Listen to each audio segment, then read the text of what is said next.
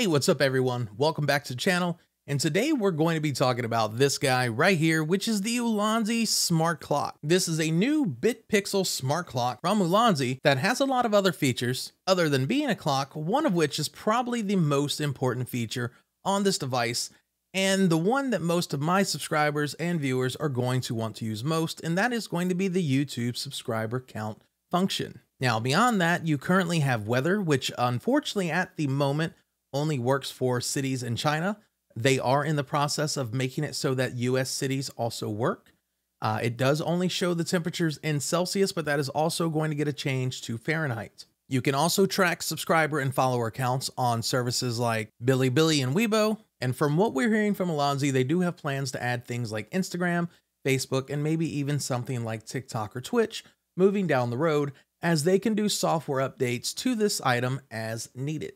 Now, if you're willing to learn a little bit of coding on your own, this also does support the use of Alteryx, which will allow you to code your own bit-pixel applets for use with the Ulanzi Smart Pixel Clock. Now, this is an item that I'm super excited to have because number one, it's only $49, which is an absolute great price for what you're getting. And if you've looked into these before, they're not very affordable or price conscious. They run about $200 plus.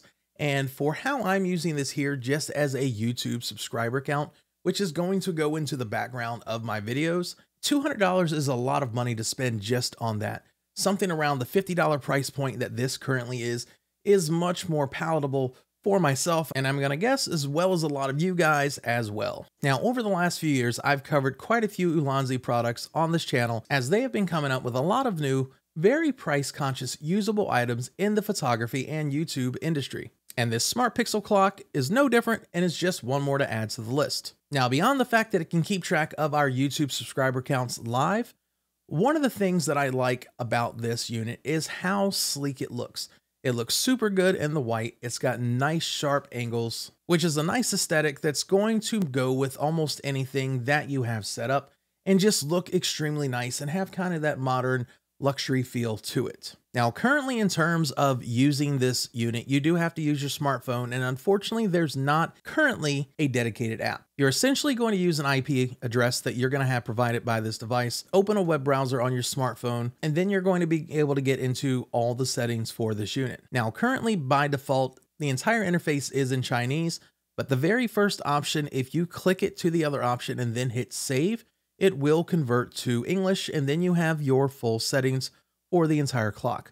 From there, you should be able to go into your different setups for like your YouTube subscriber counts, your clock features, scoreboard features, weather features, or any of the other ones that you want to get into. Now, for getting your YouTube subscriber count live, there is another step that you're going to have to follow. I'm going to put a link in my video description to another video showing an easy way to get into those Google API features in order to get a key that you will need in order to get your live subscriber count. The other thing you're going to need is your channel ID, which if you go onto YouTube and click on your My Channel button, and when it gives you the full link of your channel, there's going to be a bunch of numbers and letters right at the end.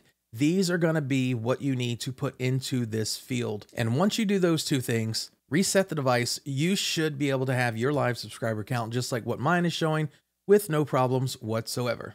Now, this unit comes equipped with a 4400 milliamp battery, so you can have this just kind of sitting anywhere you want with no power plugged into it, and you should get about 4 to 5 hours on average with just the battery. Now, in my use case, once I put this where it's ultimately going to go, I will plug it in. That way it always has power. Now, for anyone who wants more information on this item, I will have the link down in the description below.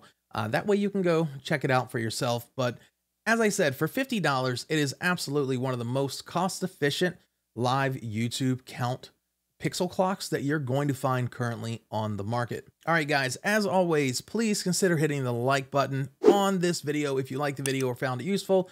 If you want to see more content like this, please consider hitting that subscribe button as well as the notification icon. That way you get alerts anytime I put out a new video like this. And with that being said, until next time.